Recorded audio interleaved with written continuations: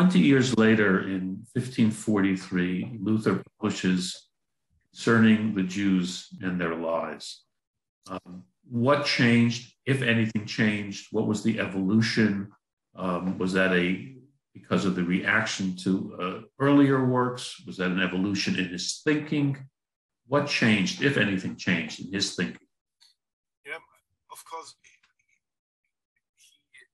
What changes dramatically was, so to say, the policy he was following, and there was a catalog of measures at the end of the tract that he wants to get realized, and these measures are terrible.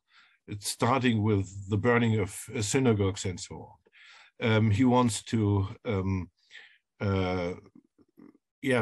drive Jewish people out of the Holy Roman Empire. So in this sense, it's the total opposite of what he has proposed 20 years earlier. On the other hand, his strategy to convince that Christ is the promised Messiah gets stronger and stronger. He is fighting for the Old Testament as a Christian book, and he wants to convince, and they must realize. So it is, in a certain sense, a desperate fight, because he doesn't really have convincing arguments, and he's fighting not only against Jewish people who deny that Christ is the Messiah, but against Protestant colleagues as well, who are not really convinced that his arguments are strong, and that it's starting in Genesis 3.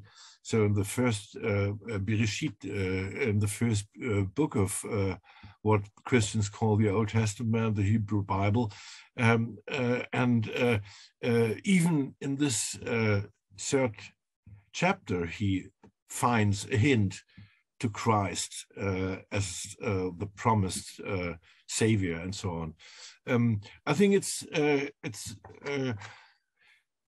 and the other aspect, which is psychologically very, very difficult to understand, I think Luther was aware that he will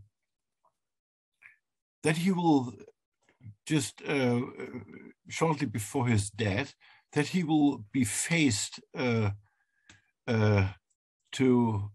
the final judgment, and God will